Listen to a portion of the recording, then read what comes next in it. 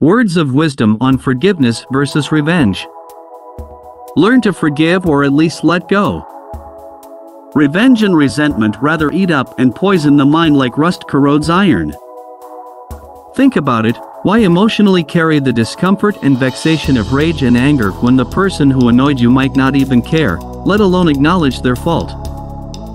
One of the most outstanding and inspirational leaders of our times, Nelson Mandela, was deep in his understanding of forgiveness when he earnestly said, "As I walked out the door toward the gate that would lead to my freedom, I knew if I didn't leave my bitterness and hatred behind, I'd still be in prison." By the way, now is the time to like and subscribe for more inspirational happy seamless words of wisdom and keep sharing the happy life mantra. Peace and love.